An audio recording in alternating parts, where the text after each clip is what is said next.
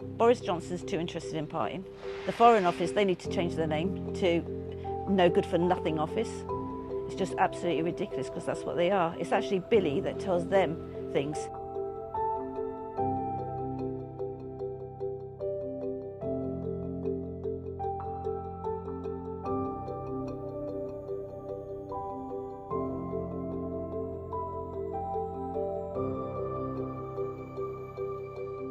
Billy's just another kid who in their eyes maybe has done wrong or hasn't done wrong. He's been found guilty of nothing. There's no political gain, there's no photo opportunities.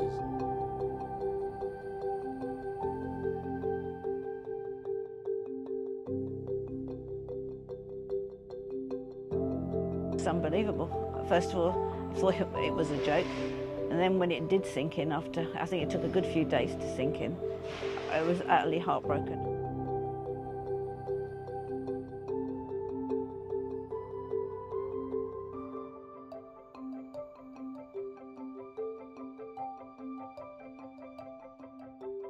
Billy's worked since the day he left school, since he was 16, and he worked hard.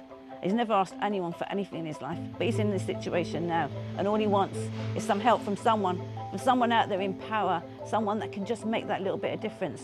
But yet no one will help them. And we've begged them for the whole year. For over a year now, we've begged them, and they come back with nothing.